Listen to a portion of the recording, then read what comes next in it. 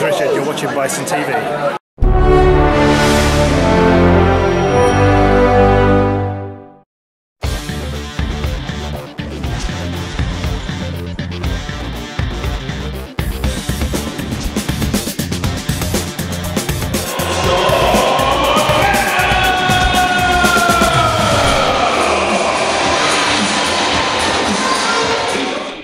From 3 blind mice to a bunch of buzzing bees, it was also a night for the Sherfield School Basingstoke Bison to introduce 2 young members of the herd, as Kyle Goddard on the right and Paul Petts made their debuts for the club, as the Bracknell Bees hope to end the hosts' impressive recent form in the only game of the weekend. However, the Bison were on the stampede in the early going, with Thomas Karpov going extremely close to finding the back of the net. Those on the DJ box may have thought it had gone in, but our Barracuda Network's replay showed it was pipe and only pipe that the puck found, as the scores remain level. But very soon after, it would be sticks in the air time, as Vanya Antonov continued his impressive streak by tipping in the first of the night.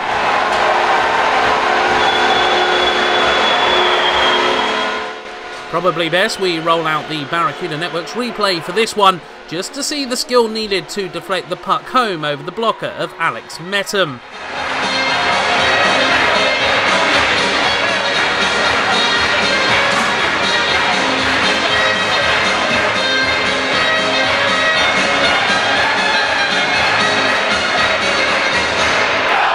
The Bees will be given a chance to get back into the game soon after with a power play opportunity.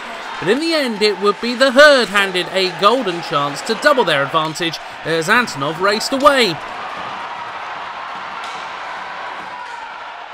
No doubt in referee Tim Pickett's mind, a penalty shot awarded. If you disagreed with that call, well, there was a referee's course in Guildford at the weekend. The Guide Dogs for the Blind were also holding a fundraising event too.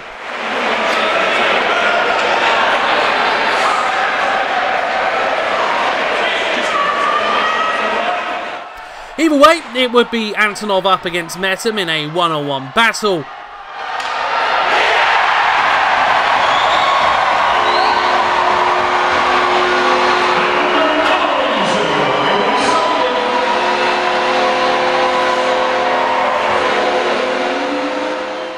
Let's just leave the Barracuda Network's replay rolling for yet another mighty fine finish.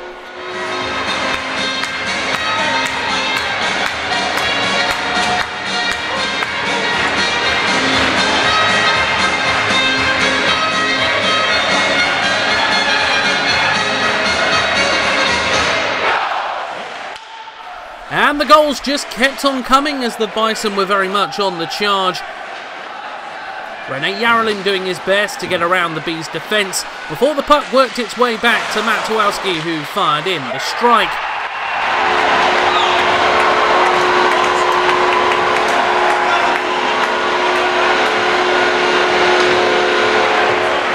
Immediately, a few of the Bees were a little upset to find the goal awarded, Metham leading the protests, and as with our Barracuda Network's replay, it might be easy to see why.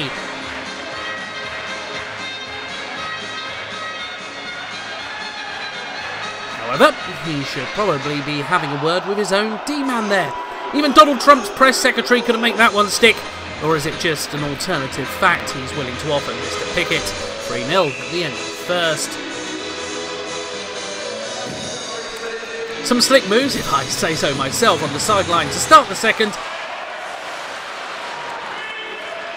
And also in net for the Bison as Thomas Hielowski turned defence into attack. With Derek Rail letting one fly at Metham, only to see the shot fly past the post. In reality, it was a night of very few chances for the Bees. The Bison D holding resolute and firm at one end. And springing surprises at the other. Again, Rail just unable to find the net. The scoreline staying the same at the end of the period.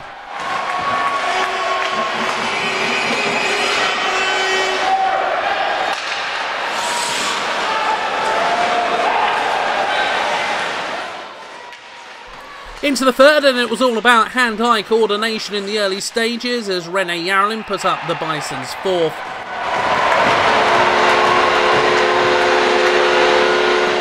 Our Barracuda Network's replay from behind the goal showing what a clever little finish this one was. And we're not going to see it only once, the tiniest of gaps proving the difference. And if that goal was all about skill, then this one came down to guts and determination. Grant Rounding charging his way directly through the middle, and by never giving up on a puck, he would be rewarded with the fifth of the night.